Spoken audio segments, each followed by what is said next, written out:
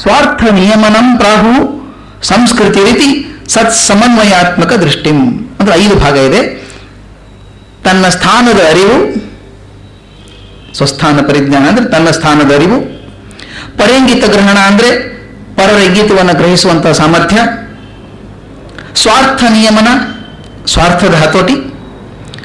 ಸರಸತೆ ಅಂದರೆ ಆಹ್ಲಾದಕರವಾದಂಥ ಪ್ರವೃತ್ತಿ. ಸಮನ್ವಯ ದೃಷ್ಟಿ. ಇವು 5 ಕೂಡಿದರೆ ಸಂಸ್ಕೃತಿ ಅಂತ ಶ್ಲೋಕದ ಅರ್ಥ. ಶ್ಲೋಕದ ಅರ್ಥ ಇದು.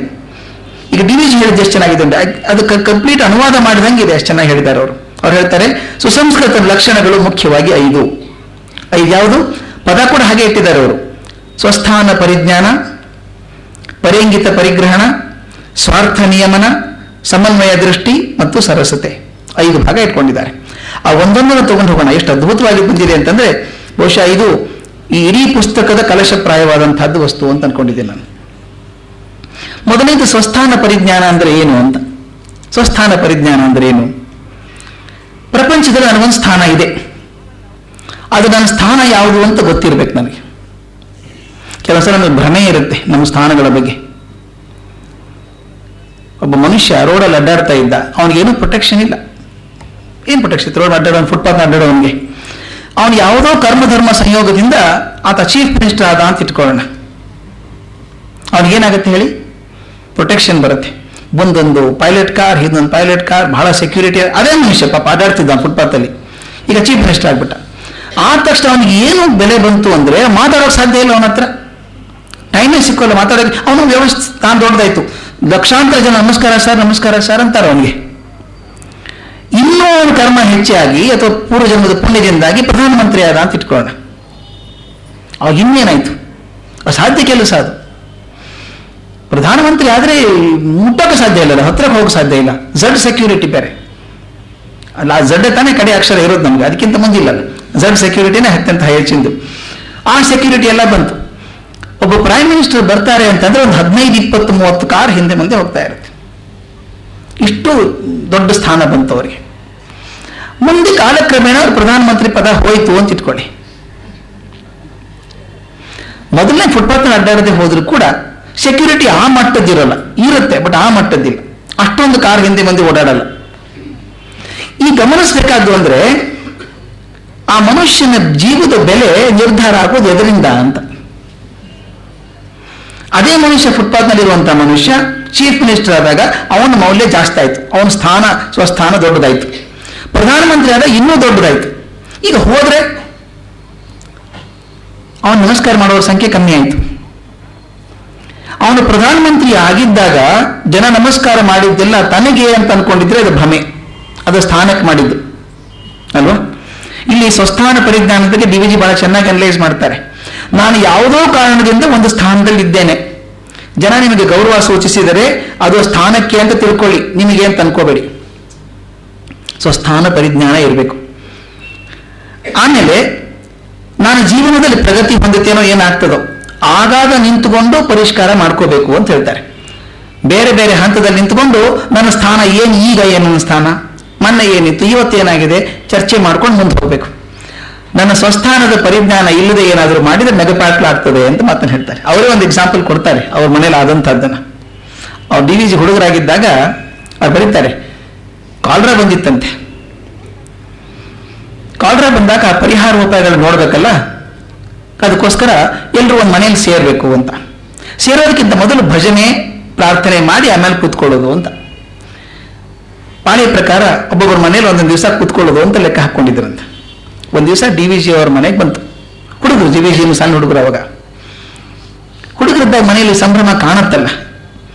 ಸಾಯಂಕಾಲ ಮನೆಗೆ ಜನ ಬರ್ತಾರೆ, ಭಜನೆ ನಮ್ಮ ಮನೇಲಿ ಆಗ್ತದೆ ಅಂದಾಗ ಮನೆಯಲ್ಲೆಲ್ಲ ಕ್ಲೀನಾಗಿ ಚೊಕ್ಕಟ ಮಾಡಿ ದೊಡ್ಡ ದೊಡ್ಡ ಜಮಖಾನೆ ಹಾಕಿ ಈ ಸೀಮೆ ಎಣ್ಣೆ ಬತ್ತಿಗಳನ್ನೆಲ್ಲ ಹಾಕಿ ದೊಡ್ಡ ದೊಡ್ಡ ದೀಪ ಹಚ್ಚಿ 4 ಮೂಲೆಗೆ ತುಪ್ಪದ ದೀಪ ಹಚ್ಚಿದಾಗ ಬೆಳಕಾಗಬೇಕಲ್ಲ, ತುಪ್ಪದ ದೀಪ ಹಚ್ಚಿ ಸಣ್ಣದೊಂದು ಮನೆ ಥರದ್ದು ಕಟ್ಟೆ ಥರದ್ದು ಒಂದು ಟೇಬಲ್ ಥರ ಸೆಂಟರ್ದಲ್ಲಿ ಟೀಪಾಯ್ ಅದನ್ನಿಟ್ಟು ಅದ್ರ ಮೇಲೆ ಹಣ್ಣು ಕಾಯಿ ಎಲೆ ಅಡಿಕೆ ಎಲ್ಲ ಇಟ್ಟು ಊದುಬತ್ತಿ ಹಚ್ಚಿಟ್ಟಿದ್ರಂತ ಅಲ್ಲಲ್ಲಿ ವಾಸನೆ ಚೆನ್ನಾಗಿರ್ಲಿ ಅಂತ.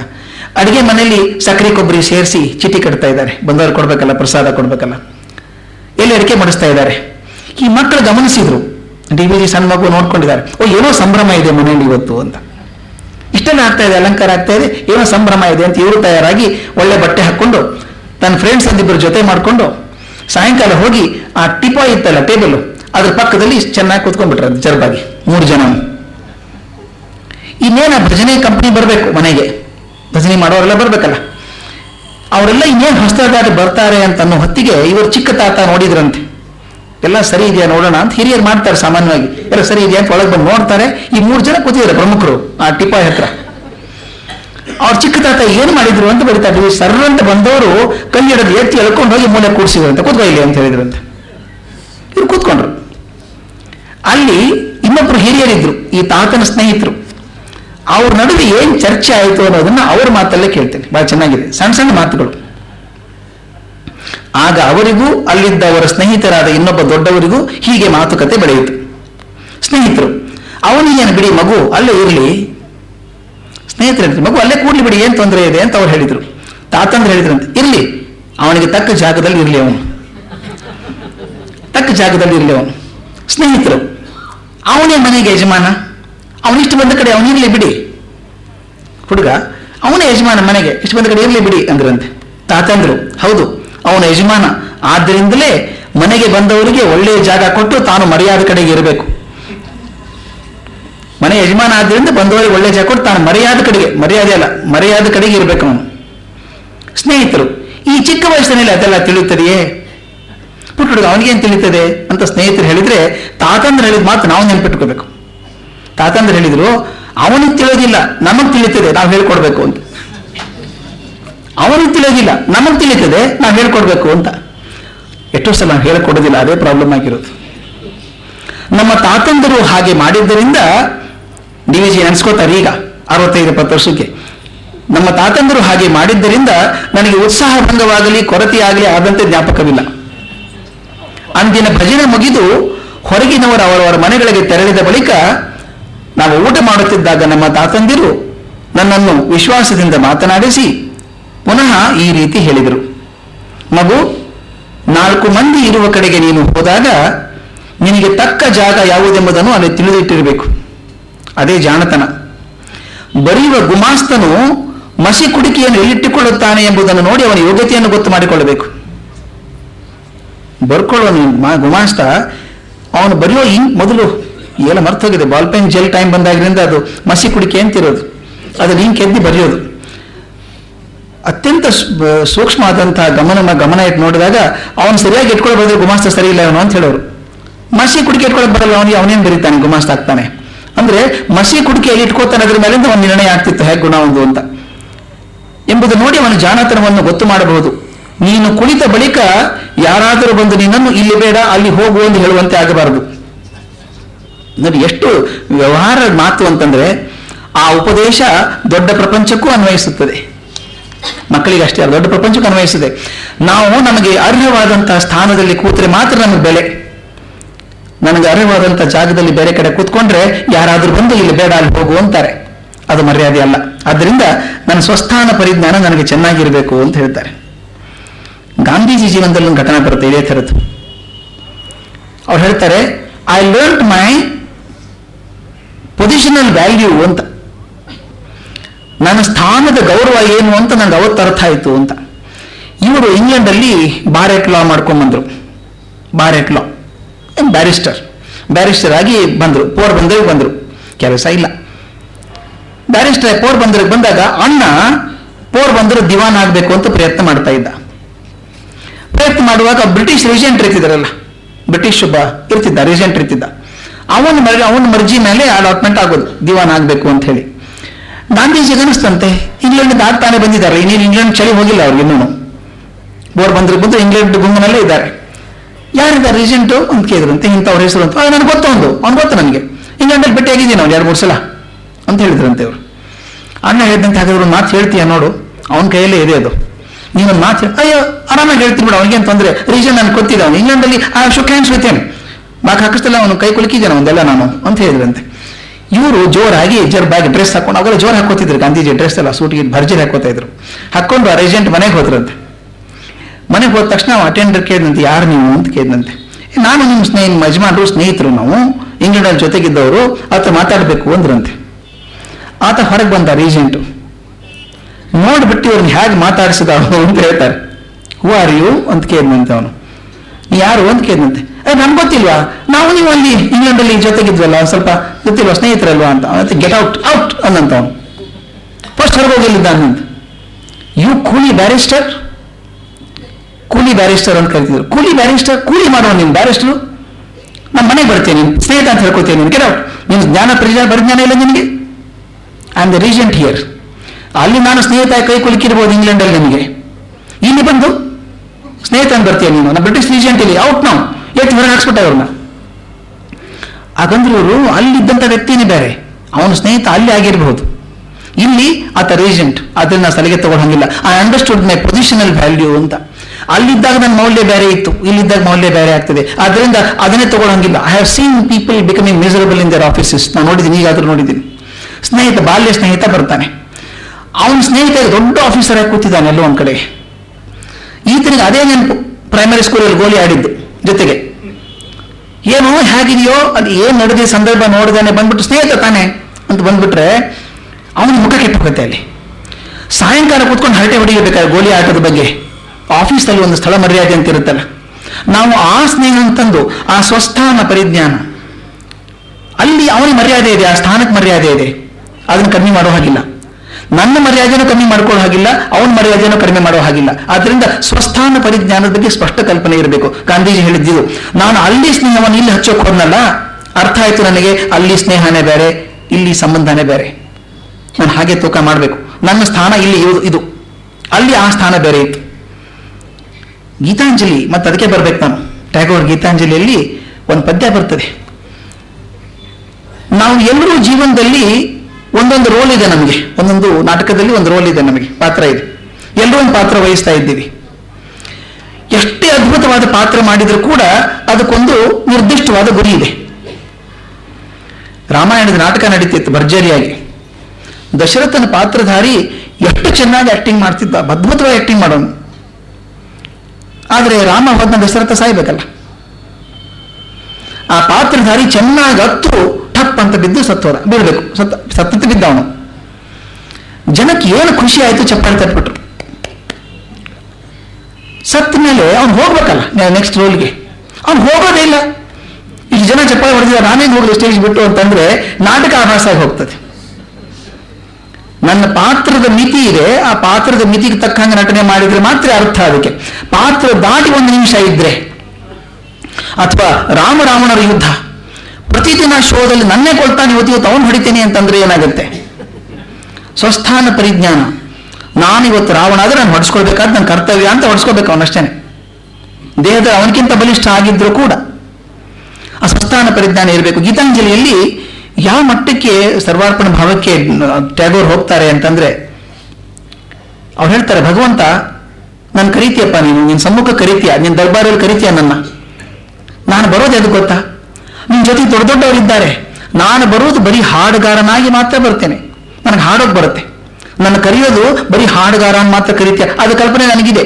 ಹೆಂಗೆ ಹೇಳ್ತಾರೆ ನೋಡಿ, when thou ಕಮಾಂಡೆಸ್ಟ್ me to sing, it seems my heart wood break with pride, and I look at thy face and tears come into my eyes. All that is harsh and dissonant in my life melts into one sweet harmony, and my adoration spreads wings like a glad bird on its flight across the sea. Next paragraph. I know thou takest pleasure in my singing.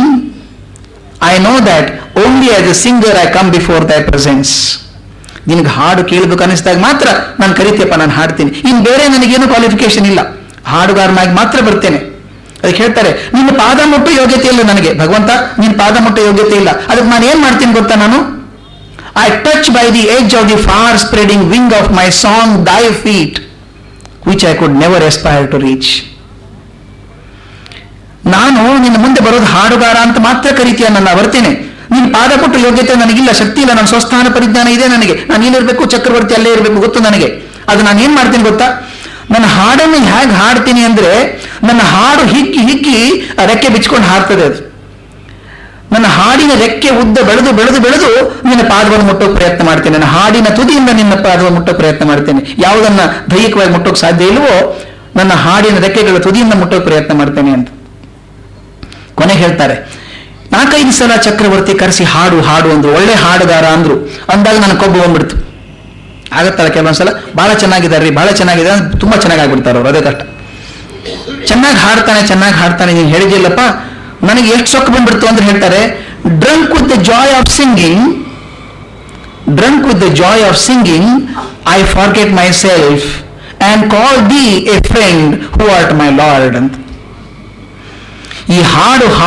ಈ ಹಾಡಿನ intoxication ಇದೆಯಲ್ಲ, ಕುಡ್ತಾ ಇದೆಯಲ್ಲ ನನಗೆ, ಆ ಹಾಡಿನಿಂದ ಅಮಲು ಏರ್ಬಿಟ್ಟಿದೆ ನನಗೆ. ಆ ಹಾಡು ಹಾಡಿ ಅಮಲು ಏರಿ ಏನಾಗಿದೆ ಅಂದ್ರೆ, ನೀನು ನನ್ನ ಭಗವಂತ, ನನ್ನ ಭಗವಂತ, ನಾನು ನಿನ್ನ ಸ್ನೇಹಿತ ಅಂತ ಕರಿತಾ ಇದ್ದೀನಿ. ಯಾಕೆ ಗೊತ್ತಾ, ಆ ಹಾಡಿನ ಅಮಲು ತಲೆಗೇರಿದಾಗ ನೀನು ನನ್ನ ಲಾರ್ಡ್, ನನ್ನ ದೈವ ಅಂತ ಗೊತ್ತಾಗ್ತಾ ಇಲ್ಲ ನನಗೆ, ಸ್ನೇಹಿತ ಅಂತ ಕರಿತಾ ಇದ್ದೀನಿ, ದಯವಿಟ್ಟು ಕ್ಷಮಿಸು. Drunk with the joy of singing I forget my self. ಸ್ವಸ್ಥಾನ ಪರಿಜ್ಞಾನ ಮರೆತು ಹೋಯ್ತು ನನಗೆ ನಾನು ಯಾರು ಅಂತ ಹೇಳಿ. ಅದಕ್ಕೇನ್ ಮಾಡ್ತೀರಾ, I call the A friend, ನಿನ್ನನ್ನು ನನ್ನ ಸ್ನೇಹಿತ ಅಂತ ಕರಿತೇನೆ. ಅದೇನು ಸ್ನೇಹಿತನ ನನಗೆ, ಯು ಆರ್ ಮೈ ಲಾರ್ಡ್, ನನ್ನ ಭಗವಂತ ನೀನು. ಆದ್ರೆ ಆ ಕುಡಿದ ಸಂಗೀತದ ಅಮಲು ಏರಿದಾಗ ನನ್ನ ಭಗವಂತನ ನನ್ನ ಸ್ನೇಹಿತ ಅಂತ ಕರೆದ್ಬಿಟ್ನಲ್ಲ, ಸ್ವಸ್ಥಾನ ಮರೆತು ಹೋಯ್ತು ಅಂತ. ಇದೇ ಪಾಡು ಅರ್ಜುನನಿಗಾದದ್ದು. ಭಗವದ್ಗೀತೆ 11ನೇ ಅಧ್ಯಾಯದಲ್ಲಿ ಬಡ್ಕೊಂಡ, ನನಗೆ ವಿಶ್ವರೂಪ ತೋರಿಸು ಅಂತ ಕೇಳ್ಕೊಂಡ. ತೋರಿಸ್ಬಿಟ್ಟ ಕೃಷ್ಣ. ತೋರಿಸಿದ್ಮೇಲೆ ಹಣೆ ಬರ ಏನಾಯ್ತು ಅರ್ಜುನಂದು ಅಂತ. ತೋರಿಸೋದಕ್ಕಿಂತ ಮೊದಲೊಂದು ಹಣೆ ಬರ, ತೋರಿಸಿದ್ಮೇಲೆ ಒಂದು ಪರಿಸ್ಥಿತಿ ಅರ್ಜುನಂದು. ತೋರಿಸಿದ್ಮೇಲೆ ಗಾಬರಿ ಆಗ್ಬಿಟ್ಟ. ಭಗವಂತನ ವಿಶ್ವರೂಪ ಹೀಗಿದೆಯಾ ಅಂತ ಕಲ್ಪನೆ ಕೂಡ ಇಲ್ಲ, ಗಾಬರಿ ನೋಡೋಕ್ಕಾಗ್ತಾ ಇಲ್ಲ ಅವನಿಗೆ. ಅದಕ್ಕೊಂದು ಮಾತು ಹೇಳ್ತಾನೆ ಅವನು ಕೊನೆಗೆ, ಅವತಾರ ಕಮ್ಮಿ ಮಾಡಪ್ಪ, ವಿಶ್ವರೂಪ ನೋಡೋಕ್ಕಾಗ್ತಾ ಇಲ್ಲ, ಕಣ್ಣು ಸೀದ್ ಹೋಗ್ತಾ ಇದೆ ನಂದು ಅಂತ ಹೇಳಿ ಕಮ್ಮಿ ಮಾಡಿದಾಗ ಹೇಳ್ತಾನೆ ಒಂದು ಮಾತು, ಕಣ್ಣಲ್ಲಿ ನೀರು ಸುರಿತಿದ ಅರ್ಜುನ ಹೇಳ್ತಾನೆ, ಸಖೇತಿ ಮತ್ವ ಪ್ರಸಭಂ ಯದುಕ್ತಂ, ಹೇ ಕೃಷ್ಣ ಹೇ ಯಾದವ ಹೇ ಸಖೇತಿ ಅಜಾನತ ಮಹಿಮಾ ಅನಂತ ವೇದಂ ಮಯಾ ಪ್ರಮಾದ ಪ್ರಣಯೇನ ವಾಪಿ. ಎಂತ ಅದ್ಭುತ ಮಾತು ಗೊತ್ತಾ ಇದು. ಸಖೇತಿ ಮತ್ವ ಪ್ರಸಭಂ ಯದುಕ್ತಂ, ಹೇ ಕೃಷ್ಣ ಹೇ ಯಾದವ ಹೇ ಸಖೇತಿ.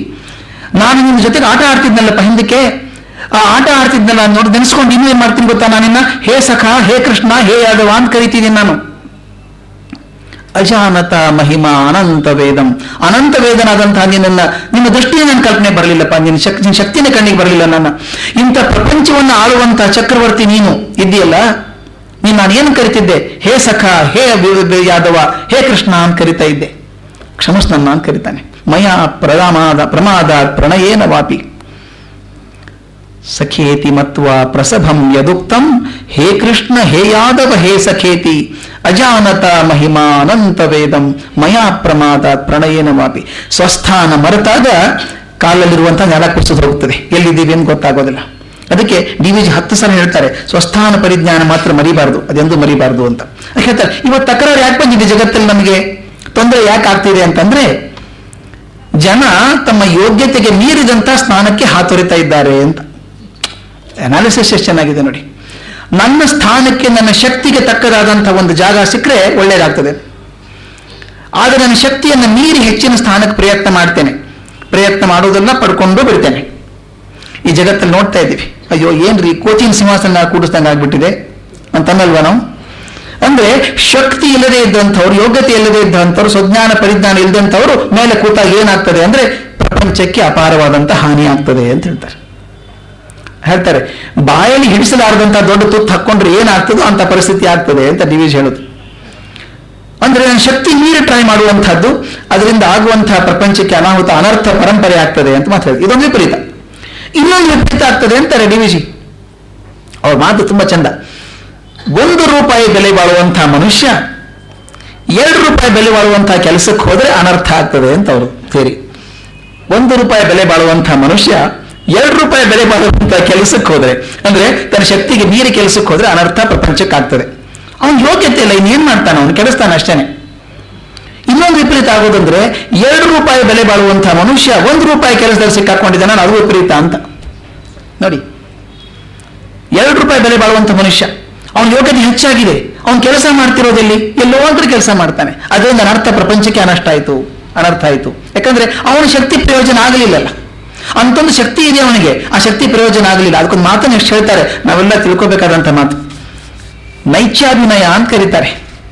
ಅವ್ರ ಶಬ್ದ ಕ್ರಿಯೇಟ್ ಮಾಡಿ ನೈತ್ಯಾಭಿನಯ ಅಂತ. ಅಂದ್ರೆ ನೀಚ ಅಂದ್ರೆ ಕೆಳಗೆ ಹೋಗುವಂಥದ್ದು. ಈ ದೈನ್ಯದ ಕೆಲಸ ಇದೆಯಲ್ಲ, ಎಷ್ಟೋ ಶಕ್ತಿ ಇರುತ್ತೆ. ಅವ್ರು ಹೇಳ್ತಾರೆ ಅಪಾರ ಶಕ್ತಿ ಇರುವಂಥವರು ದೊಡ್ಡವ್ರ ಮುಂದೆ, ಸ್ಥಾನ ದೊಡ್ಡವರು, ಯೋಗ್ಯತೆ ದೊಡ್ಡವರಲ್ಲ, ಅವ್ರನ್ನ ಕೈ ಮುಕ್ಕೊಂಡು ಹಲ್ಲಿಗಿಂಚ್ಕೊಂಡು ನಿಂತ್ಕೋತಾರಲ್ಲ, ನೋಡೋದು ದುಃಖ ಆಗುತ್ತೆ ನನಗೆ ಅಂತ. ಇವನ ಶಕ್ತಿ 2 ರೂಪಾಯಿ ಬೆಲೆ ಬಾಳುವಂತಹದ್ದು, ಆದ್ರೆ 8 ಆನೆ ಬೆಲೆ ಬಾಳುವ ಮುಂದೆ ಕೈ ಮುಕ್ಕೊಂಡು ನಿಂತ್ಕೊಂಡಿದ್ದಾನಲ್ಲ ಇವನು. ನೈತ್ಯಾಭಿನಯ ಅಂತ. ನಿನ್ನ ಶಕ್ತಿಯನ್ನು ಕುಗ್ಗಿಸಿಕೊಂಡು, ಅದಕ್ಕೆ ಹೇಳ್ತಾರೆ ವಿನಯ ದೈನ್ಯಕ್ಕಿಳಿಯಬೇಕಾಗಿಲ್ಲ ಅಂತ. ನಮ್ಮ ವಿನಯ ಇದೆಯಲ್ಲ, ದೈನ್ಯ ಆಗಬೇಕಾಗಿಲ್ಲ, ಅದು ಹಪಾಹಪಿ ಆಗಬೇಕಾಗಿಲ್ಲ. ಏನೋ ಒಂದು ಶಕ್ತಿ ಕುಗ್ಗಿಸಿಕೊಂಡು ಮತ್ತೊಬ್ಬರ ಮುಂದೆ, ಅದಕ್ಕೆ ಹೇಳ್ತಾರೆ when you are asked to Neel you crawl ಅಂತ. ಮಿಲಿಟರಿಯಲ್ಲಿ ಆರ್ಡರ್ ಕೊಟ್ರಂತೆ, ಮೊಳಕಾಲೂರು ಕೂತ್ಕೊಳ್ರಿ ಅಂತ. ಮೊಳಕಾಲೇನು ಮಾಡ್ಕೊಂಡೇ ಬಿಡ್ತೀನಿ ಅಂತ, ಕ್ರಾಲೇ ಮಾಡ್ತೀನಿ ಅಂತ. ಅದು ಬೇಕಾಗಿಲ್ಲ ಅಂತ, ದೈನ್ಯಕ್ಕೆ ಹೋಗ್ಬೇಕಾಗಿಲ್ಲ. ನಮ್ಮ ಸ್ವಸ್ಥಾನವನ್ನು ಮರಿಬಾರದು. ಅದಕ್ಕೆ ಹೇಳ್ತಾರೆ ಎಲ್ಲಿವರೆಗೂ ನಿಮ್ಮ ಸ್ವಸ್ಥಾನ ಪರಿಜ್ಞಾನ ನಿಮ್ಗೆ ಸ್ಪಷ್ಟ ಇದೆಯೋ ನೀವು ಸ್ವಧರ್ಮದಲ್ಲಿದ್ದೀರಿ ಅಂತ ಅರ್ಥ. ಸ್ವಧರ್ಮದಲ್ಲಿ ಬದುಕುವ ರೀತಿ ಸಂಸ್ಕೃತಿಯ ರೀತಿ. ಆದ್ದರಿಂದ ನೀವು ಸ್ವಧರ್ಮ ಆಗಬೇಕಾದ್ರೆ ಸ್ವಸ್ಥಾನ ಪರಿಜ್ಞಾನ ಇರಬೇಕು. ಅದಾಗದೆ ಹೋದರೆ ನಿಮಗೆ ಸಂಸ್ಕೃತಿ ಆಗೋದು ಕಷ್ಟ ಆಗ್ತದೆ ಅಂತ. ಒಂದು ನರಿ ಬೆಳಿಗ್ಗೆ ತನ್ನ ಮನೆಯಿಂದ ಹೊರಗೆ ಬಂತಂತೆ, ಕಾಡಲ್ಲಿ ಬಂದು ಆಕಳಿಸ್ಕೊಂಡು ಹಿಂಗೆ ನಿಂತ್ಕೊಂಡು ನೋಡ್ತಾ ಇತ್ತಂತೆ. ಸಡನ್ ಆಗಿ ನೋಡ್ತು, ಇಷ್ಟುದ್ದ ಇಷ್ಟುದ್ದ ನೆರಳಿದೆ ಅದಕ್ಕೆ. ಸೂರ್ಯ ಇಲ್ಲಿದ್ದಾನಲ್ಲ, ನರಿ ನಿಂತ್ಕೊಂಡಿದೆ, ಇಷ್ಟುದ್ದ ನೆರಳು. ಅದಕ್ಕೆ ಏನು ಖುಷಿ ಆಯ್ತಂದ್ರೆ, ಅಯ್ಯೋ ಒಂದು ರಾತ್ರಿ ಎಷ್ಟು ದೊಡ್ಡವನಾಗ್ಬಿಟ್ಟಿದ್ದಾನಲ್ಲ ನಾನು, ನಿನ್ನೆ ಇಷ್ಟೇ ಇದ್ದೆ ಅನ್ಕೊಂಡಿದ್ದೆ ನಾನು, ಇವತ್ತು ನೆರಳು ಅಷ್ಟುದ್ದ ನೆರಳಿದೆ, ಅಲ್ಲಿವರೆಗೂ ನೆರಳಿದೆ, ಬಹಳ ದೊಡ್ಡವನಾಗ್ಬಿಟ್ಟೆ ಅಂತ ಅನಿಸ್ತಂತೆ. ಭಾರಿ ಶಕ್ತಿ ಬಂದಿರ್ಬೇಕು ನನಗೆ ಅಂತ. ಅಲ್ಲೊಂದು ಆನೆ ಹೋಗ್ತಾ ಇತ್ತಂತೆ. ಈಗ ನರಿ ನೋಡ್ಕೋಬೇಕಲ್ಲ ಶಕ್ತಿ ಎಷ್ಟಾಗಿದೆ ಅಂತ ಹೇಳಿ. ಆನೆ ಹೇಳ್ತಂತೆ ಯುದ್ಧಕ್ಕೆ ಬರ್ತೀಯನೋ ಅಂತ ಕೇಳ್ತಂತೆ ಆನೆಗೆ. ನರಿ ನೋಡ್ತಂತೆ, ಆನೆ ನಿನ್ ಜೊತೆಗೆ ಯುದ್ಧ ಬಿಡ ಅಂತ ಹೇಳ್ತಂತೆ. ಯುದ್ಧ ಮಾಡ್ಲಿಲ್ಲ ಅದು. ನರಿ ಅನ್ಕೊಂತಿದ್ದೆ ನೋಡು, ಆನೆ ಕೂಡ ಹೆದರು ಹೋಯ್ತು ನಾನು ನೋಡಿ. ಇವತ್ತು ನಿನ್ನೆ ಇಷ್ಟಿದೆ ಎಲ್ಲರೂ ಹೆದರ್ಸ್ತಾ ಇದ್ರು ನನ್ನ, ಇವತ್ತು ನೋಡಿ ಆನೆ ಚಾಲೆಂಜ್ ಮಾಡಿದ್ರೆ ಆನೆ ಹೋಗ್ತ ಹಾಗೇನೆ. ಒಂದು ಹುಲಿ ಬಂತಂತೆ. ಹುಲಿ ಬಹಳ ಶೂರ ಅನ್ಕೊಂಡಿದ್ಯಾನ ನೀನು, ಯುದ್ಧ ಬರ್ತೀಯ ನನ್ನ ಜೊತೆಗೆ, ದೊಡ್ಡವನಾಗಿದೆ ನೋಡು ಅಂತ. ಹುಲಿ ಅಂತಂತೆ ನಿನ್ ಜೊತೆಗೆ ನೀವು ಯುದ್ಧನೋ ಅಂತ ಅದು ಹೋಯ್ತಂತೆ. ಇದಕ್ಕೆ ಇನ್ನೂ ನಂಬಿಕೆ ಜಾಸ್ತಿ ಆಯ್ತು, ನನ್ನಂತ ಶಕ್ತಿವಾನ್ ನೀನು ಯಾರೂ ಇಲ್ಲ ಅಂತ. ಹೀಗೆಲ್ಲ ಅಡ್ಡಾಡ್ತಿರ್ಬೇಕಾದ್ರೆ ಮಧ್ಯಾಹ್ನ ಬಂತು. ಮಧ್ಯಾಹ್ನ ಆದಾಗ ಎಷ್ಟು ದೊಡ್ಡವನಾಗಿದೆ ನೀನು ನೋಡಿದ್ರೆ ಅಲ್ಲೆಲ್ಲೋ ಕಾಣ್ತಾ ಇದೆ ನೆರಳು ಕೆಳಗಡೆ. ಅಯ್ಯೋ ಬೆಳಗ್ಗೆ ಎಷ್ಟು ದೊಡ್ಡವನಿದ್ದಾನೆ, ಸಣ್ಣವನಾಗ್ಬಿಟ್ನಲ್ಲ ನಾನು ಅಂತ. ಸಾಯಂಕಾಲ ಅರ್ಥ ಆಯ್ತಂತೆ, ಇದು ನನ್ನ ಯೋಗ್ಯತೆಯಿಂದ ಆದದ್ದಲ್ಲ, ಹಿಂದೆ ಬೆಳಕಿದ್ದರಿಂದ ಆದದ್ದು ಅಂತ. ನಾವು ಸಾಕಷ್ಟು ಜನ ಬದುಕೋದು ಹಿಂದಿನ ಬೆಳಕಿನ ಮೇಲೆ ಬದುಕೋದು, ನಾವು ಸ್ವಂತ ಶಕ್ತಿಯಿಂದ ಬದುಕೋದಿಲ್ಲ. ಅದಕ್ಕೆ ಹೇಳ್ತಿರ್ತೀನಿ, if you want to trust sun not Moon. Moon has no power of his own, it reflects somebody's glory. ಚಂದ್ರ ಮತ್ತೊಬ್ಬರ ಬೆಳಕನ್ನು ಪ್ರತಿಫಲನೆ ಮಾಡೋದು ಅಷ್ಟೇನೆ. ನಂಬೋದಿದ್ರೆ ಸೂರ್ಯನ ನಂಬ್ಕೊಳ್ಳಿ, ಚಂದ್ರನ ನಂಬೇಡಿ ಅಂತ. ಈಗ ಚಂದ್ರ ಸ್ವಂತ ಶಕ್ತಿ ಇಲ್ಲ ಅವನಿಗೆ. ಹೀಗೆ ನಮ್ಮ ಸ್ವಂತ ಶಕ್ತಿ ಮೇಲೆ ನಮ್ಮ ಸ್ವಸ್ಥಾನದ ಪರಿಜ್ಞಾನ ಇದ್ದಂಥ ಮನುಷ್ಯ ಯಾವಾಗಲೂ ಸಕ್ಸಸ್ಫುಲ್ ಆಗ್ತಾನೆ, ಸಂಸ್ಕೃತ ಜೀವನ ಆಗ್ತದೆ ಅಂತ. ಎರಡನೇದು ಪರೇಂಗಿತ ಪರಿಗ್ರಹಣ ಅಂತ, ಪರರ ಇಂಗಿತವನ್ನು ತಿಳ್ಕೊಳ್ಳುವಂಥ ಶಕ್ತಿ. ನಮ್ಮ ಜೀವನದಲ್ಲಿ 3 ಥರದ ಕೆಲಸಗಾರರು ಇರ್ತಾರಂತೆ. 3 ಥರದ ಕೆಲಸಗಾರರು.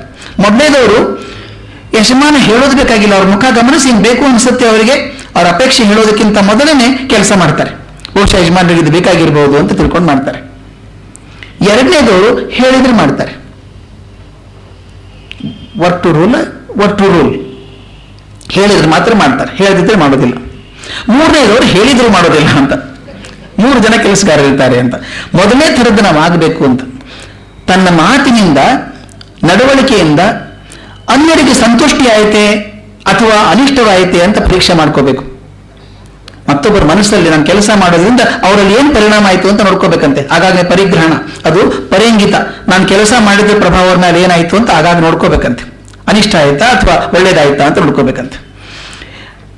ಇನ್ನೊಬ್ಬರಿಗೆ ತಾನು ಏನು ಮಾಡಬೇಕು ಅಂತೀನಿ ಅದು ಹೇಳ್ತಾರೆ, ಹೇಗೆ ಇರಬೇಕು ಕಾರಣದಲ್ಲಿ ಅಂದ್ರೆ, ಇನ್ನೊಬ್ರು ನಾನು ಏನಾದರೂ ಮಾಡಬೇಕು ಅಂತ ವಿಚಾರ ಮಾಡಿದ್ರೆ ಅದು ನನಗೆ ಆದ್ರೆ ಏನಾಗ್ತಿತ್ತು ಅಂತ ಕ್ಷಣ ವಿಚಾರ ಮಾಡಬೇಕು ಅಂತ. ಇನ್ನೊಬ್ರು ನಾನು ಏನೋ ಮಾಡಬೇಕು ಅಂತಿದ್ದೇನಲ್ಲ, ಅದು ಅವ್ರು ನನಗೆ ಮಾಡಿದ್ರೆ ಏನಾಗ್ತಿತ್ತು ಅಂತ ವಿಚಾರ ಮಾಡಿ ಆಮೇಲೆ ಮಾಡಿ ಅಂತ. ಅಥವಾ ಇನ್ನೊಬ್ಬರಿಗೆ ಏನಾದರೂ ಮಾತಾಡಬೇಕು ಅಂತಿದ್ರೆ, ಇನ್ನೊಬ್ಬರ ಬಗ್ಗೆ ಮಾತನಾಡಬೇಕು ಅಂತಿದ್ರೆ ಅವರೇ ಆ ಮಾತು ನನ್ನ ಬಗ್ಗೆ ಆಡಿದ್ರೆ ನನಗೇನಾಗ್ತಿತ್ತು ಅಂತ ವಿಚಾರ ಮಾಡಿ ಪರೇಂಗಿತ ಅರ್ಥ ಆಗ್ತದೆ ನಿಮಗೆ. Stand in somebody shoes and think ಅಂತ ಹೇಳ್ತಾರೆ. ವಿಚಾರ ಮಾಡಿ ನೋಡಿ. ಅದಕ್ಕೊಂದು ಮಾತು ಬರ್ತದೆ, ದೇವುಲ ಸ್ಮೃತಿ ಅಂತ. ದೇವುಲ ಸ್ಮೃತಿಯಲ್ಲಿ ಬಹುಶಃ ಇದನ್ನ ಧರ್ಮದ ವಿಷಯದಲ್ಲಿ ಭರತವಾಕ್ಯ ಅಂತ ಕರಿಬಹುದು. ಶ್ರೂಯತಾಂ ಧರ್ಮ ಸರ್ವಸ್ವಂ ಶ್ರುತ್ವಾ ಚೈವಾವಧಾರ್ಯತಾಂ ಆತ್ಮನಃ ಪ್ರತಿಕೂಲಾನಿ ಪರೇಶಾಂನ ಸಮಾಚರೇತ್ ಅಂತ. ಅರ್ಥ ಬಹಳ ಸುಲಭವಾಗಿರುವಂಥದ್ದು. ಯಾವುದು ತನಗೆ ಒಳ್ಳೆಯದಲ್ಲವೋ ಅದನ್ನು ತಾನು ಇತರರಿಗೂ ಮಾಡತಕ್ಕದ್ದಲ್ಲ. ಯಾವುದು ತನಗೆ ಒಳ್ಳೆಯದಲ್ಲವೋ ಅದು ಇತರರಿಗೂ ಮಾಡತಕ್ಕದ್ದಲ್ಲ. ಇದೇ ಸಮಸ್ತ ಧರ್ಮದ ಸಾರಾಂಶ.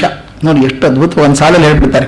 ಸಮಸ್ತ ಧರ್ಮದ ಸಾರಾಂಶ ಏನಪ್ಪಾ ಅಂದ್ರೆ, ನನಗೆ ಯಾವ್ದು ಒಳ್ಳೆಯದಲ್ವೋ ಅದು ಇನ್ನೊಬ್ರಿಗೂ ಒಳ್ಳೆಯದಲ್ಲ. ನಾನು ನನಗೋಸ್ಕರ ಏನು ಮಾಡ್ಕೊಳ್ಳಲ್ವೋ ಅದು ಇನ್ನೊಬ್ರಿಗೂ ಮಾಡೋದಿಲ್ಲ ಅಂತ ಅಂದ್ಕೊಂಡ್ರೆ ಸಾಕು. ಮತ್ತೊಬ್ಬರಿಗೆ ನೋವು ಕೊಡದೆ, ಅವರ ಗುಣದೋಷಗಳನ್ನು ಎತ್ತಿ ತೋರಿಸದೆ, ನಮ್ಮಲ್ಲಿ ಕಣ್ಣಲ್ಲಿ ಬಟ್ಟಿಡೋದು ಅಂತೀವಿ, ಮೊದಲೇ ತಪ್ಪಾಗಿದ್ದಾರೆ. ಕಣ್ಣಲ್ಲಿ ಬಟ್ಟು ತೋರಿಸಿ ಮಾಡಿದ್ರಲ್ಲ ಹೀಗೆ ಮಾಡಿದ್ರಲ್ಲ ನೀವು ಅಂತ ಹೇಳಿ ಅವ್ರನ್ನ ಕೆಳಗಿಳಿಸಿ ಮಾಡೋದು ಸರಿಯಲ್ಲ, ಸಂಸ್ಕೃತದ ಲಕ್ಷಣ ಅಲ್ಲ. ಅವರಿಗೆ ಮನಸ್ಸಿಗೆ ಮೃದುವಾಗುವಂತೆ ತಿಳಿಸುವಂಥದ್ದು, ತಪ್ಪನ್ನು ಎತ್ತಿ ತೋರಿಸದೆ ಮಾಡುವಂಥ ಕೆಲಸ ಇದೆಲ್ಲ ಸಂಸ್ಕೃತ ಕೆಲಸ ಅಂತ. ಒಂದು ಘಟನೆ ನೆನಪಾಗುತ್ತೆ ನನಗೆ, ಅದ್ಭುತವಾದ ಕಥೆ ಅದು, ಬಹಳ ಚೆನ್ನಾಗಿರೋ ಕಥೆ. ಒಬ್ಬರು ಹಿರಿಯರು ರಿಟೈರ್ ಆದ್ಮೇಲೆ ಒಂದು ಸಂಘ ಸೇರ್ಕೊಂಡಿದ್ದಾರೆ. ಶಕ್ತಿ ಇದೆ, ಚೇತನ ಇದೆ, ಎಲ್ಲ ಇದೆ.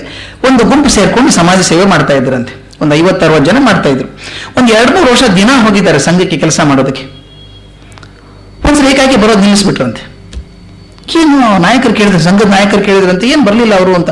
ಏನೋ ಸರ್ ಬರ್ತಾ ಇಲ್ಲ ಮನುಷ್ಯ ಆತ, 1 ತಿಂಗಳಾಯ್ತು 2 ತಿಂಗಳಾಯ್ತು ಬರ್ತಾ ಇಲ್ಲ. ಏನ್ ಮಾಡ್ತಾರೆ ಮನೇಲಿ? ಏನೋ ಸರ್ ಬೇಜಾರಂತೆ, ಮನೇಲಿ ಕೂತಿರ್ತಾರೆ, ಹೊರಗಡೆ ಹೋಗಲ್ಲ, ಏನು ಯಾರ ಹತ್ರ ಮಾತಾಡೋದಿಲ್ಲ, ಬಿಡೋದಿಲ್ಲ, ಸಂಘಕ್ಕೆ ಬರ್ತಾ ಇಲ್ಲ ಅವರು ಅಂತ.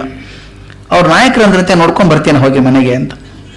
ಇದು ಕತೆ ತುಂಬಾ ಪ್ರಿಯವಾದಂಥ ಕತೆ ನನಗೆ. ಅವ್ರ ಮನೆಗೆ ಹೋದ್ರಂತೆ, ವಯಸ್ಸಾದವ್ರ ಮನೆಗೆ, ಹಿರಿಯರ ಮನೆಗೆ ಹೋದ್ರಂತೆ. ಚಳಿಗಾಲ, ಬೆಂಕಿ ಗೂಡು ಹಾಕೊಂಡು ಕಾಯಿಸ್ತಾ ಕೂತಿದ್ದಾರೆ ಅವರು. ಒಬ್ಬರೇ ಮನೆಗೆ, ಯಾರು ಒಬ್ಬರೇ ಕೂತಿದ್ದಾರೆ, ಬೆಂಕಿ ಕಾಯಿಸ್ತಾ ಕೂತಿದ್ದಾರೆ. ಇವ್ರ ನಾಯಕರು ಹೋದ್ರು, ಮನೆ ಬಾಗಿಲು ತಟ್ಟಿದ್ರು. ತಕ್ಷಣ ಅವ್ರಿಗೆ ಗೊತ್ತಾಯ್ತು ಹಿರಿಯರಿಗೆ ಅದಕ್ಕೆ ಬಂದಿದ್ದಾರೆ ಇವರು ಅಂತ. ಯಾಕೆ ಬಂದಿಲ್ಲ ಸಂಘಕ್ಕೆ, ಬನ್ನಿ ಅಂತ ಕರೆಯೋಕೆ ಬಂದಿದ್ದಾರೆ ಅಂತ ಗೊತ್ತು. ಆದ್ರೆ ಅವ್ರು ಕೇಳಲಿಲ್ಲ, ಯಾಕೆ ಬಂದಿಲ್ಲ, ಬರಲಿಲ್ಲ, ಯಾಕೆ ಅಂತ ಏನೂ ಕೇಳಲಿಲ್ಲ. ನಮಸ್ಕಾರ ನಮಸ್ಕಾರ ಅಷ್ಟೈತು ಬಂದ್ರು. ಇವ್ರೊಂದು ಕುರ್ಚಿ ಹಾಕಿ ಆ ಬೆಂಕಿ ಮುಂದೆ ಕೂರಿಸಿದ್ರಂತೆ, ಕಾಯಿಸ್ಕೊಳ್ಳಿ ತುಂಬಾ ಚಳಿ ಇದೆ ಅಂತ. ಇವ್ರು ಕೂತ್ಕೊಂಡ್ರು, ಮಾತಿಲ್ಲ ಕಥೆ ಇಲ್ಲ ಇಬ್ಬರು ನಡುವೆ. ಅವರು ಬೆಂಕಿ ನೋಡ್ತಾರೆ, ಇವರು ಬೆಂಕಿ ನೋಡ್ತಾ ಇದ್ದಾರೆ. ಆ ಬೆಂಕಿ ಹೇಗೆ ಬರ್ತದೆ ಅದು ನೋಡ್ತಾ ಇದ್ದಾರೆ, ಆ ಫ್ಲೇಮ್ಸ್ ಹೇಗೆ ಬರ್ತದೆ ನೋಡ್ಕೊಂಡಿದ್ರಂತೆ. 1-2 ನಿಮಿಷ ಹಾಗೆ ಮಾತಿಲ್ಲದೆ ನೋಡ್ತಾ ಇದ್ದವರು ಒಂದು ಚಿಮ್ಮಟಿಗೆ ತಗೊಂಡು ಹೋಗಿ, ಒಂದು ಉರಿತಾ ಇರ್ತಾರೆ, ಚೆನ್ನಾಗಿ ಇಜ್ಜಲು ಉರಿತಾ ಇತ್ತು, ಪ್ರಖರವಾಗಿ ಉರಿತಾ ಇತ್ತು. ಅದು ಒಂದು ತುಂಬ ನೀವು ಮುರ್ಕೊಂಡು ಆ ಮೂಲೆಗಿಟ್ರಂತೆ, ಸೈಡಿಗೆ ಮೂಲೆಗಿಟ್ರಲ್ಲ, ಏನು ಮಾತಾಡಿ ಬಂದು ಕೂತ್ಕೊಂಡ್ರು. ಆ ಜೋರಾಗಿ ಉರಿತಿದ್ದಂತಹ ಇದ್ದಲು ಬೆಳ್ಳಗಿದ್ದದ್ದು ಕೆಂಪಗಾಯ್ತು, ನಿಧಾನ ಕಪ್ಪಾಯ್ತು, ಮೇಲೆ ಬೂದಿ ಮುಚ್ಕೊಂತು. ಸ್ವಲ್ಪ ಹೊತ್ತಿಗೆ ಆರಿ ತಣ್ಣಗಾಗಿ ಹೋಯ್ತು, ಊರು ತಣ್ಣಗಾಗ್ಬಿಡ್ತದೆ. ಇಬ್ಬರು ನೋಡ್ತಾನೆ ಇದ್ದಾರೆ, ಮಾತಿಲ್ಲ ಕಥೆ ಇಲ್ಲ. ಆ ನಂತರ ಪೂರ್ತಿ ತಂಪಾಯ್ತು ಅಂತ ಗೊತ್ತಾದ್ಮೇಲೆ ನಾನೇನು ಬರ್ತೀನಿ ಅಂತ ಹೇಳಿದ್ರಂತೆ ಅವರು. ಅಂದ್ಬಿಟ್ಟು ಎದ್ದವರು ಮತ್ತೆ ಚಿಮ್ಮಟಿಗೆಯಿಂದ ಆರಿತ್ತಲ್ಲ ಈಜಲು, ಅದು ಎತ್ತಿ ಮತ್ತೆ ಬೆಂಕಿಗೆ ಹಾಕಿದ್ರಂತೆ. ಮತ್ತೆ ಉರಿಯೋಕ್ ಶುರು ಆಯ್ತು, ಜೋರಾಗಿ ಉರಿಯೋಕ್ ಶುರು ಆಯ್ತು. ನಾನು ಬರ್ತೇನೆ ಅಂತ ಬಂದ್ರಂತೆ. ಗೇಟ್ ಒಳಗೆ ಕಳ್ಸೋಕೆ ಬಂದಂತ ಹಿರಿಯರು ಈ ನಾಯಕರಿಗೆ ಹೇಳಿದ್ರಂತೆ, ನಿಮ್ಮ ಪ್ರಜ್ವಲವಾದ ಭಾಷಣ ತುಂಬಾ ಚೆನ್ನಾಗಿತ್ತು, ನಾಳೆಯಿಂದ ಸಂಘಕ್ಕೆ ಬರ್ತೇನೆ ಎಂದ್ರಂತೆ. ನಿಮ್ಮ ಪ್ರಜ್ವಲವಾದ ಭಾಷಣ ತುಂಬಾ ಚೆನ್ನಾಗಿತ್ತು, your fiery sermon was excellent, I come tomorrow to the organisation. ಏನಾಯ್ತು ಅಂದ್ರೆ ಎಂಥ ಅದ್ಭುತವಾದ ಸತ್ಯವನ್ನ ತೋರಿಸ್ಕೊಟ್ಬಿಟ್ರು. ಸಂಘದಲ್ಲಿ ಕೆಲಸ ಮಾಡಿದ ಚೈತನ್ಯರಾಗಿರುವಂತಹ ನೀವು ಒಬ್ಬರೇ ಕೂತಿದ್ರೆ ಏನಾಗ್ಬಿಡ್ತೀರಿ, ಆರಿ ತಣ್ಣಗಾಗಿ ಹೋಗ್ತೀರಿ. ನಿಮಗೋಸ್ಕರ ಆದ್ರೂ ಬನ್ನಿ, ನಮಗೋಸ್ಕರ ಬರಬೇಡಿ. ಸಮಾಜದಲ್ಲಿ ಕೆಲಸ ಮಾಡ್ತಿರ್ಬೇಕಾಗ ಚಟುವಟಿಕೆ ಇರ್ತದೆ. ಇಷ್ಟೆಲ್ಲ ಕತೆ ಹೇಳಲೇ ಇಲ್ಲ ಅವರು. ಉರಿತಿರುವಂತಹ ಬೆಂಕಿನ ಎತ್ತಿ ಕಡೆಗಿಟ್ರು, ತಂಪಾಗೋಯ್ತು. ಅಂದ್ರೆ ಸಮೂಹದಿಂದ ಹೊರಗೆ ಬಂದಾಗ ಬೆಂಕಿ ನಾನೊಬ್ಬನೇ ಉರಿತೀನಿ ಅಂತಲ್ಲ, ಸುತ್ತಮುತ್ತಲು ಎಲ್ಲ ಉರಿತಾರೆ ಅಂತ ನಾನು ಉರಿತಾ ಇದ್ದೇನೆ. ಅವಾಗ ಹೊರಗಡೆ ಇಟ್ಟರೆ ಆರು ಹೋಗ್ತೇನೆ ನಾನು. ಆರಿದ್ರೆ ಪ್ರಯೋಜನಕ್ಕೆ ಬರೋದಿಲ್ಲ, ಬಿಸಿ ಕೊಡಲ್ಲ ಅದು. ಮತ್ತೆ ವಾಪಸ್ ಹಾಕಿದಾಗ ಸಂಘಕ್ಕೆ ಹೋದ ಮತ್ತೆ ಉರಿತೇನೆ ನಾನು ಅಂತ ಎಷ್ಟು ದೊಡ್ಡ ಮೆಸೇಜ್ ಅದಕ್ಕೆ ಹೇಳ್ತಾರೆ. ನಿಮ್ಮ ಪ್ರಜ್ವಲವಾದ ಭಾಷಣ ತುಂಬಾ ಚೆನ್ನಾಗಿತ್ತು, ನಾಳೆಯಿಂದ ಬರ್ತೇನೆ ಎಂದ್ರಂತೆ. ಇದು ಸಂಸ್ಕೃತಿ. ಏನ್ರಿ ಬರೋದಿಲ್ಲಲ್ಲ, ಏನ್ ತೊಂದರೆ ನಿಮ್ದು ಅಂತ ಕೇಳೋದಕ್ಕಿಂತನೂ ಎಷ್ಟು ಸುಲಭವಾಗಿ ಸುಸಂಸ್ಕೃತ ರೀತಿಯನ್ನು ಮುಟ್ಟಿಸಿದ್ರು ಅಂತ. ಇನ್ನೊಂದು ಕಥೆ ಡಿವಿಜನ್ ಬರೀತಾರೆ ಬುಕ್ಸ್ ತಗೊಳ್ಗೆ. ಯಾರೋ ಹಿರಿಯರು ಪಾಪ ಒಳ್ಳೆ ಮನೆ ಕಟ್ಸ್ಕೊಂಡಿದ್ರು, ಏನೋ ತೊಂದರೆ ಬಂತು, ಮನೆ ಮಾರ್ಬಿಟ್ರಂತೆ, ಇಟ್ಕೊಳ್ಳೋಕೆ ಆಗೋದಿಲ್ಲ ಅಂತ.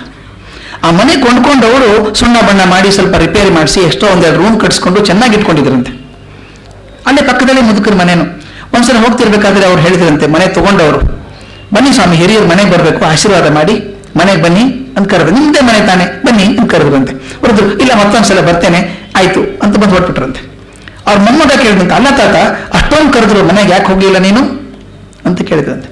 ಆ ತಾತ ಹೇಳಿದ ಮಾತಿದೆಯಲ್ಲ ನಮಗೆ ಮಾದರಿ. ಮತ್ತೆ ತಾತ ಹೇಳಿದ್ರಂತೆ, ಹಾಗೆ ಹೋಗ್ಬಾರ್ದು ಮಗು, ಯಾಕಂದ್ರೆ ಆ ಮನೆಗೆ ಹೋದ ತಕ್ಷಣ ಆ ಹಳೆ ನೆನಪೆಲ್ಲ ಉಕ್ಕಿ ಬರುತ್ತಲ್ಲ ಮನಸ್ಸಿಗೆ.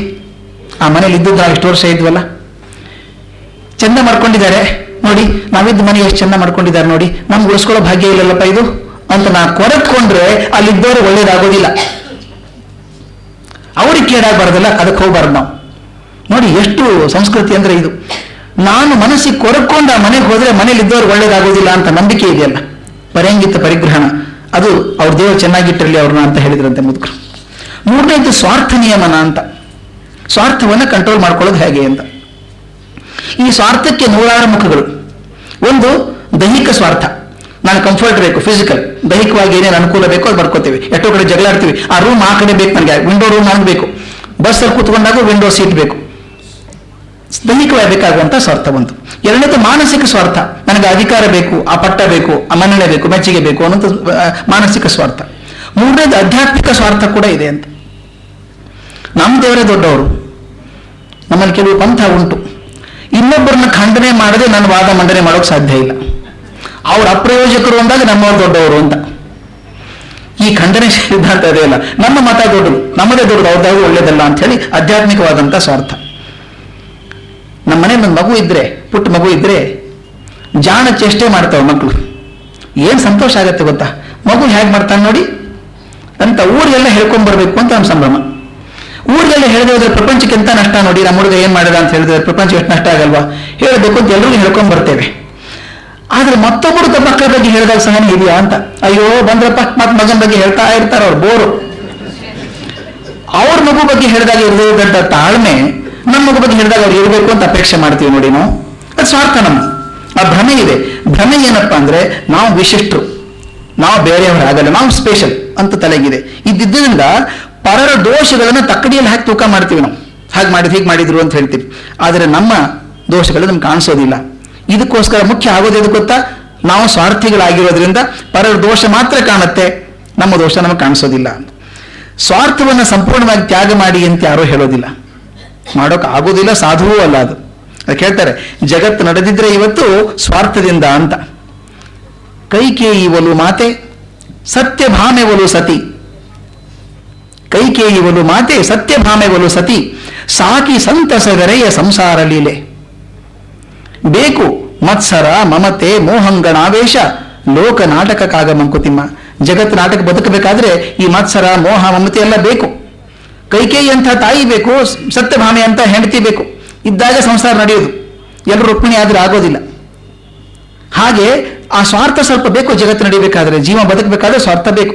ಆದರೆ ಅದಕ್ಕೊಂದು ಬಾರ್ಡರ್ ಇರಬೇಕು ಅಂತ. ಆ ಬಾರ್ಡರ್ ದಾಟಿ ಹೋದಾಗ ಕಷ್ಟ ಆಗ್ತದೆ.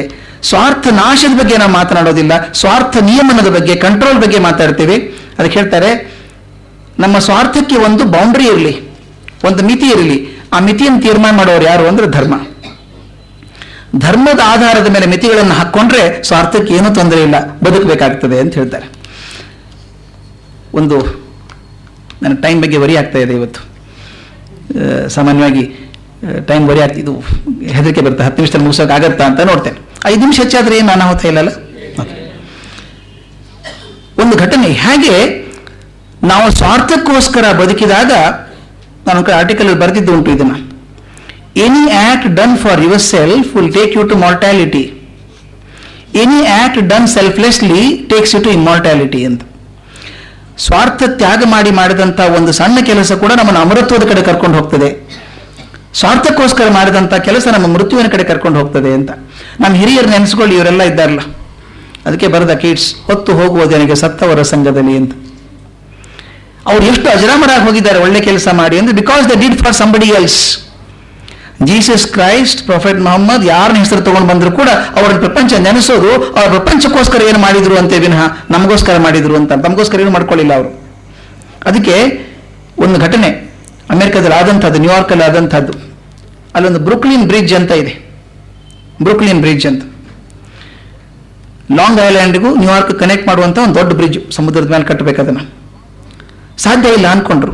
ಒಬ್ಬ ಮನುಷ್ಯ, ಜಾನ್ ರಾಬ್ಲಿಂಗ್ ಅನ್ನುವಂಥ ಮನುಷ್ಯ, ಅವನ ಕನಸು ಬಂತು ಬ್ರಿಡ್ಜ್ ಕಟ್ಟಬೇಕು, ಇದನ್ನ ವಿಚಿತ್ರವಾದಂಥ ವಿಶಿಷ್ಟವಾದಂಥ ಒಂದು ಬ್ರಿಡ್ಜ್ ಕಟ್ಟಬೇಕು ಅಂದ್ಕೊಂಡ. ಜನ ನಕ್ರು, ಹುಚ್ಚಿತನ ಇದು, ಯಾರು ಕಟ್ತಾರೆ ಬ್ರಿಡ್ಜ್, ಇದನ್ನ ಏನು ಪ್ರಯೋಜನ ಅಂತ. ಆತ ಕನಸು ಕಂಡ ಕಟ್ತೀನಿ ಅಂತ ಹೇಳಿ ತನ್ನ ಮಗನ ಒಪ್ಪಿಸ್ದ. ಮಗನ ಹೆಸರು ವಾಷಿಂಗ್ಟನ್ ರಾಬ್ಲಿಂಗ್ ಅಂತ. ವಾಷಿಂಗ್ಟನ್ ಇಬ್ರು ಸೇರಿ ಕಟ್ಟೋಕೆ ಶುರು ಮಾಡಿದ್ರು ಬ್ರಿಡ್ಜ್ ಅನ್ನ. ದೊಡ್ಡ ಸ್ಪ್ಯಾನ್, ಕಟ್ಟಬೇಕಾದ್ರೆ ಕಷ್ಟ ಅದು. ಕಟ್ತಾ ಹೋದ್ರು. ಅದ್ರ ಪಾಪ ಅನಾಹುತ ಅಂದ್ರೆ ಕೆಲಸ ಶುರು ಆಗಿ ಒಂದು 6-7 ವಾರದಲ್ಲಿ ಒಂದು ಬ್ರಿಡ್ಜ್ ಬೀಮ್ ಕುಸಿದೋಯ್ತು. ಕುಸಿದು ಹೋದಾಗ ಜಾನ್ ರಾಬ್ಲಿಂಗ್ ಸತ್ತೋದ, ಅಪ್ಪ ಸತ್ತೋದ, ಮಗ ಬದುಕಿದ್ದಾನೆ. ಆದರೆ ತಲೆಗೆ ಪೆಟ್ಟಾಗಿ ಅವನಿಗೆ ಏನಾಯ್ತು ಅಂದ್ರೆ ಕೈ ಕಾಲು ಅಲ್ಲಾಡಿಸೋ ಹಂಗಿಲ್ಲ, ಹಾಸಿಗೆ ಬಿಟ್ಟು ಹೇಳೋ ಹಂಗಿಲ್ಲ, ಮಾತಿಲ್ಲ. ಜನ ಅಂದ್ರು, ಹೇಳಿದ್ರಿ ಕೇಳಿಲ್ಲ, ಹುಚ್ಚಿತನ ಅಂತ ಪ್ರೊಜೆಕ್ಟ್ ಮಾಡ್ತಾರೆ ಯಾರಾದ್ರು ಅಂತ ಹೇಳಿ. ಆತನಿಗೆ ಹಠ. ಹಾಸ್ಪಿಟಲ್ ಮಲಗಿಸಿದ್ದಾರೆ, ಕಿಟಕಿ ಕರ್ಟನ್ ಹಾಕಿದ್ದಾರೆ. ಒಂದು ದಿವಸ ಮಲ್ಕೊಂಡಾಗ ಗಾಳಿಗೆ ಕರ್ಟನ್ ಸರಿತಂತೆ, ಅವ್ನು ದೂರಿಂದ ಸನ್ನಿವೇಶ ಕಾಣಿಸ್ತು, ದೂರಿಂದ ಮರಗಳು ಸೂರ್ಯ ಎಲ್ಲ ಕಾಣಿಸ್ತು. ಆ ಶಕ್ತಿ ಕೊಡ್ತೇನೋ ಗೊತ್ತಿಲ್ಲ ಅವನಿಗೆ. ಅವನು ಕಲ್ಪನೆ ಮಾಡ್ಕೊಂಡು ನನಗೇನು ದೇಹ ಅಲುಗಾಡ್ಸೋಕೆ ಆಗೋದಿಲ್ಲ, ಕೈ ಕಾಲು ಅಲುಗಾಡ್ಸೋಕ್ಕೂ ಬರೋದಿಲ್ಲ, ಬೆರಳು ಮಾತ್ರ ಅಲುಗಾಡಿಸ್ಬೋದು. ಅವನು ಹೆಂಡತಿ ಹತ್ರ ಸನ್ನೆ ಮಾಡಿ ಹೇಳಿದಂತೆ ಒಂದು ಕೋಡ್ ಡೆವಲಪ್ ಮಾಡಿದ್ರಂತೆ. ಕೋಡ್ ಅಂದ್ರೆ ಸೀಕ್ರೆಟ್ ಕೋಡ್ ಇದ್ದಂಗೆ, ಹಿಂಗೆ ಬಡಿತಾ ಇದ್ರೆ ಅರ್ಥ ಆಗ್ತದೆ ಅಂತ. 1 ಹೊಡೆದ್ರೆ ಈ ಅರ್ಥ, 2 ಹೊಡೆದ್ರೆ ಈ ಅರ್ಥ, ಹೀಗೆ ಇಬ್ರು ಅರ್ಥ ಮಾಡಿಕೊಂಡು ಅವನು ಹೇಳಿದಂತೆ ಕರೆಸು ಇಂಜಿನಿಯರ್ಸ್ ಎಲ್ಲ ಕರೆಸು, ಕೆಲಸ ಶುರು ಮಾಡೋಣ ಅಂತ. ಮುಂದೆ 13 ವರ್ಷಗಳ ಕಾಲ, 1-2 ವರ್ಷ, 13 ವರ್ಷ ಹಾಗೆ ಇದ್ದಾನು. 13 ವರ್ಷಗಳ ಕಾಲ ಬರೀ ತನ್ನ ಹೆಂಡತಿ ಕೈ ಹಿಂಗೆ ಹೊಡೆಯೋನು ಬೆರಳಿಂದ. ಆಕೆ ಅದನ್ನ ಅರ್ಥ ಮಾಡ್ಕೊಂಡು ಇಂಜಿನಿಯರಿಂಗ್ ಇನ್ಸ್ಟ್ರಕ್ಷನ್ ಕೊಡಬೇಕು. ಕೊಟ್ಟು ಬ್ರೂಕ್ಲಿನ್ ಬ್ರಿಡ್ಜ್ ರೆಡಿ ಆಯಿತು, ಕಂಪ್ಲೀಟ್ ಆಯಿತು. ಇವತ್ತಿ ಕೂಡ ಪ್ರಪಂಚದ ಅದ್ಭುತ ಆಗುವಷ್ಟು ಮಟ್ಟಿಗೆ ದೊಡ್ಡದಂತ ಬ್ರಿಡ್ಜ್ ಅದು ಇವತ್ತಿಗಿದೆ. ಬ್ರೂಕ್ಲಿನ್ ಬ್ರಿಡ್ಜ್ ನೋಡಿದಾಗ ಅನಿಸುತ್ತೆ ಇದು ಯಾರಿಗೆ ಕ್ರೆಡಿಟ್ ಹೋಗ್ಬೇಕಿದು? ಆತ ಇಲ್ಲ, ಜಾನ್ ಇಲ್ಲ, ವಾಷಿಂಗ್ಟನ್ ಇಲ್ಲ, ಇವತ್ತು ಆ ಬ್ರಿಡ್ಜ್ ಇದೆ. ನ್ಯೂಯಾರ್ಕ್ಗೆ ಹೋದವ್ರಿಗೆ ಎಲ್ಲರೂ ಹೇಳ್ತಾರೆ, ಎಂಪೈರ್ ಸ್ಟೇಟ್ ಬಿಲ್ಡಿಂಗ್ ಅಲ್ಲಿ ಮೇಲೆ ನಿಂತ್ಕೊಂಡ್ರೆ 103 ಅಂತಸ್ತಿನ ಬಿಲ್ಡಿಂಗ್ ನಿಂತ್ಕೊಂಡ ಮೇಲೆ ಫಸ್ಟ್ ತೋರಿಸೋದು ಬ್ರೂಕ್ಲಿನ್ ಬ್ರಿಡ್ಜ್ ನೋಡ್ರಿ ಅದನ್ನ ತೋರಿಸ್ತಾರೆ. ಇದೆ, ಅದು ಸಾಕ್ಷಿಯಾಗಿ ನಿಂತ್ಕೊಂಡಿದೆ. ಯಾರು ಸಾಕ್ಷಿ ಆಯ್ತದು? ಅವನ ಸ್ವಾರ್ಥ ನಿಯಮನದ ಒಂದು ಆದರ್ಶ ನಿಂತ್ಕೊಂತು. ತನಗೋಸ್ಕರ ಮಾಡ್ಕೊಳ್ಳಿಲ್ಲ, ಅವನು ಗೊತ್ತಿತ್ತು ಎಂದು ಬ್ರಿಡ್ಜ್ ಮೇಲೆ ಹೋಗೋದೇ ಇಲ್ಲ, ನಾನು ಗೊತ್ತು ಅವನಿಗೆ. ಆದ್ರೂ ಕೂಡ ಪ್ರಪಂಚಕ್ಕೆ ಇಲ್ಲಿ ಏನು ಮಾಡಿದ್ನಲ್ಲ, ಅವನ ತಾಳ್ಮೆಗೆ ಸಾಕ್ಷಿ ಅದು. ಆ ಹೆಂಡತಿ 13 ವರ್ಷ ತಳ್ಕೊಂಡ್ಲಲ್ಲ ಆ ಮೆಸೇಜ್ ಅನ್ನು ಹೀಗೆ ಮಾಡ್ಕೊಳ್ಳೋದು, ಆಕೆ ಸಾಕ್ಷಿ. ಇಂಜಿನಿಯರ್ಸ್ ಯಶಸ್ಸಿಗೆ ಸಾಕ್ಷಿ ಅದು. ಆ ಬ್ರೂಕ್ಲಿನ್ ಬ್ರಿಡ್ಜ್ ನಿಂತಿದೆ. It is immortal act. ಅದಕ್ಕೆ ಲೋಕಸ್ನೇಹ ಪ್ರಧಾನವಾದಂತಹ ಈ ಸಮನ್ವಯ ದೃಷ್ಟಿ ಇದೆಯಲ್ಲ, ಇದು ಸಂಸ್ಕೃತಿ ಅಂತ. ಆನಂತರ ಸಮನ್ವಯ ದೃಷ್ಟಿ ಅಂತ 4ನೇದು. ಸಮನ್ವಯ ದೃಷ್ಟಿ ಅಂತಂದ್ರೆ 100 ಮತ ಇದೆ, 100 ದೃಷ್ಟಿ ಇದೆ, ಅವನ್ನೆಲ್ಲವನ್ನೂ ಒಂದು ಹದಕ್ಕೆ ತಂದು ಬೆಂಕಿಯಲ್ಲಿ ಪುಟ ಇಟ್ಟು ಪರೀಕ್ಷೆ ಮಾಡಿಕೊಟ್ಟಾಗ 100 ಮತವಿಹುದು ಲೋಕದುಗ್ರಾಣದಲ್ಲಿ, ಆರಿಸಿಕೋ ನಿನ್ನ ರುಚಿಗೊಪ್ಪುವುದನದರೋಳ್, ಸಾರದಡುಗೆಯ ಒಳ ವಿಚಾರದು ಒಲೆಯಲ್ಲಿ ಮಾಡು, ಬೇರೆ ಬೇರೆ ಮತ ಮಂಕುತಿಮ್ಮ. ಆ 100 ಮತಗಳನ್ನು ಸೇರಿಸಿ, ಹದಕ್ಕೆ ಸೇರಿಸಿ, ಸಂಬಂಧ ಇರುವಂಥದ್ದೆಲ್ಲ ಸೇರಿಸಿ ಒಂದು ಬೆಂಕಿಯಲ್ಲಿ ಹಾಕಿದಾಗ ಹೊಸ ವಸ್ತು ಬರುತ್ತಲ್ಲ, ಅದು ಸಮನ್ವಯ ದೃಷ್ಟಿ. ಅದು ಬೇಕು ಅಂತ ಹೇಳ್ತಾರೆ. ಲವಣಾನಂದ ಸ್ವಾಮಿಗಳಿದ್ರು ಅಂತ DVG ಬಹಳ ತಮಾಷೆಯಾಗಿ ಬರೆಯುವಂಥದ್ದು. ಒಬ್ಬ ಸ್ವಾಮಿಗಳು ಲವಣಾನಂದ ಸ್ವಾಮಿಗಳು ಅಂತ. ಲವಣ ಅಂದ್ರೆ ಉಪ್ಪು. ಅವ್ರು ಹೇಳ್ತಾ ಇದ್ರಂತೆ, ಎಲ್ಲದಕ್ಕೂ ಉಪ್ಪು ಮುಖ್ಯ, ಏನೂ ತಿನ್ಬೇಡಿ, ಔಷಧಿ ಬೇಕಾಗಿಲ್ಲ, ಉಪ್ಪು ತಿಂತಾ ಇದ್ರೆ ಕಮ್ಮಿ ಆಗ್ತದೆ ಅಂತ ಅವ್ರು ಹಾಗೆ ಬದುಕಿದ್ರು ಅಂತ. ಅದಕ್ಕೆ ಲವಣಾನಂದ ಸ್ವಾಮಿಗಳ ಲವಣ ಪ್ರೀತಿಯಾಗಲಿ, ರಾಮಭಕ್ತರ ರಾಮನಾಮ ತಾರಕವಾಗಲಿ ಯಾವುದೂ ಪ್ರಯೋಜನ ಆಗೋದಿಲ್ಲ. ನಮ್ದೇ ಸರಿ, ಲವಣ ಬಿಟ್ಟರೆ ಇನ್ನೇನೂ ಇಲ್ಲ ಪಾಪ ಅವರಿಗೆ. ಈಗ ರಾಮ ಭಕ್ತರು ಕೆಲವರು ಇದ್ದಾರೆ, ಏನು ಮಾಡಿ ರಾಮ ಅಂದ್ರೂ ಸಾಕು, ಮುಗಿದೋಯ್ತಲ್ಲ, ಸರಿ ಆಯ್ತು ಅಂತ. ಇದು ಕಣ್ಣು ಮುಚ್ಕೊಂಡು ನಂಬ್ಕೊಳ್ದಿದೆಯಲ್ಲ, ಇದು ಸಮನ್ವಯ ದೃಷ್ಟಿ ಅಲ್ಲ. ಇದು ನಾವೇ ಸರಿ ಅನ್ನುವಂಥದ್ದು ಯಾವುದೂ ಸರಿಯಲ್ಲ. ಅದಕ್ಕೆ ಹೇಳ್ತಾರೆ, ಈ ಜನನಾಯಕರು ಲೋಕಬೋಧಕರು ತಮ್ಮದೇ ಸರಿ ಅಂತ ಹೇಳೋದ್ರಿಂದ ಇವತ್ತು ಪ್ರಪಂಚದಲ್ಲಿ ಜಗಳ, ಅಸೂಯೆ, ಜಗಳ ಶುರು ಆಗಿದೆ ಅಂತ ಬೇಕು ಅಂತ. ನಾನು ಸಾಮಾನ್ಯವಾಗಿ ಹೇಳ್ತಿದ್ದೆ, ನಮ್ಮ ಸ್ನೇಹಿತರಿದ್ದಾರೆ ಇಲ್ಲಿ, ಒಬ್ಬ ಮನುಷ್ಯನ ಕೈಯಲ್ಲಿ ಒಂದು ಮರದ ತುಂಡಿದೆ ಅಂತ ಇಟ್ಕೊಳ್ಳಿ. ಈ ಥರದ ಮರದ ತುಂಡಿದೆ ಕೈಯಲ್ಲಿ. ಒಬ್ಬ ಮನುಷ್ಯನ ಕೈಯಲ್ಲಿ ಒಂದು ಮರದ ತುಂಡಿದೆ. ಆತ ಕೈ ಬಿಟ್ಟರೆ ಏನಾಗುತ್ತೆ? ಕೈ ಬಿಟ್ಟರೆ ಏನಾಗುತ್ತೆ? ಕೆಳಗೆ ಬೀಳುತ್ತೆ. ಇನ್ನೇನಾದ್ರೂ ಆಗ್ಬಹುದಾ? ಒಬ್ಬ ಮನುಷ್ಯ ಕೈಯಲ್ಲಿ ತುಂಡನ್ನು ಬಿಟ್ಟರೆ ಇನ್ನೇನಾಗ್ತದೆ?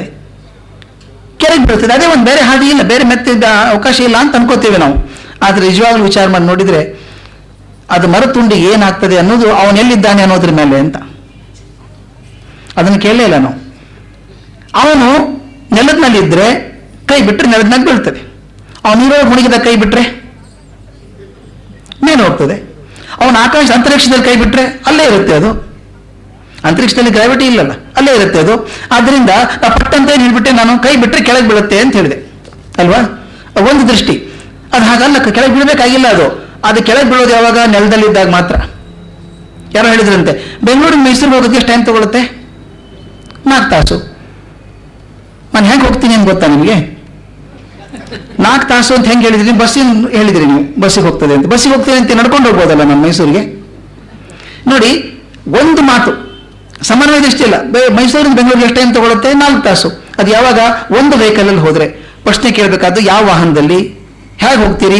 ಹೆಲಿಕಾಪ್ಟರ್ ಹೋದರೆ 15 ನಿಮಿಷ, ಕಾರಲ್ಲಿ ಹೋದರೆ ಇಷ್ಟು. ಹಾಗೆ ಒಂದೇ ಉತ್ತರ ಅಂತಿಲ್ಲ ಜೀವನದಲ್ಲಿ ಯಾವುದೇ ಪ್ರಸಂಗಕ್ಕೆ. ಅದಕ್ಕೆ ಹೇಳ್ತಾರೆ, ತಟ್ಟಂತ ಉತ್ತರಕ್ಕೆ ಬರಬೇಡಿ, ಎಲ್ಲ ವಿಚಾರಗಳನ್ನು ಕ್ರೋಢೀಕರಿಸಿ ಸಮನ್ವಯ ಮಾಡಿ ಉತ್ತರ ಕೊಡಿ, ಆಗ ಸಂಸ್ಕೃತಿ ಆಗ್ತದೆ ಅಂತ ಹೇಳುದು. ಲೋಕಸ್ನೇಹ ಪ್ರಧಾನವಾದಂತಹ ಸಮನ್ವಯ ದೃಷ್ಟಿ ಇದೆಯಲ್ಲ, ಇದು ಸಂಸ್ಕೃತಿ ಅಂತ. ಕೊನೆಯದು ಇನ್ನು 3 ನಿಮಿಷ ಕರೆಕ್ಟ್ ಆಗುತ್ತೆ. ಅದು ಹೇಳ್ತಾರೆ, 3ನೇದು ಸರಸತೆ ಅಂತ. ಕೊನೆಯದು ಸರಸತೆ. ಸರಸತೆ ಅಂದ್ರೆ ಏನು? ಜೀವನದ ಅತ್ಯಂತ ಶ್ರೇಷ್ಠ ಗುಣ ಸುಸಂಸ್ಕೃತಿ ಇರಬೇಕಾದದ್ದು ಅಂದ್ರೆ ಸರಸತೆ. ಎಲ್ಲ ಸಂದರ್ಭಗಳಲ್ಲಿ ಕೂಡ ಸ್ವಾರಸ್ಯವನ್ನು ಹುಡುಕಿ ತೆಗೆಯುವಂತಹ ಪ್ರವೃತ್ತಿ ಇದೆಯಲ್ಲ, ಅದು ಸರಸಗುಣ ಅಂತ. ಎಂಥ ಕಷ್ಟದ ಪರಿಸ್ಥಿತಿಯಲ್ಲೂ ಕೂಡ ಸಂತೋಷವನ್ನು ಕಂಡುಕೋತಾನೆ ಮನುಷ್ಯ.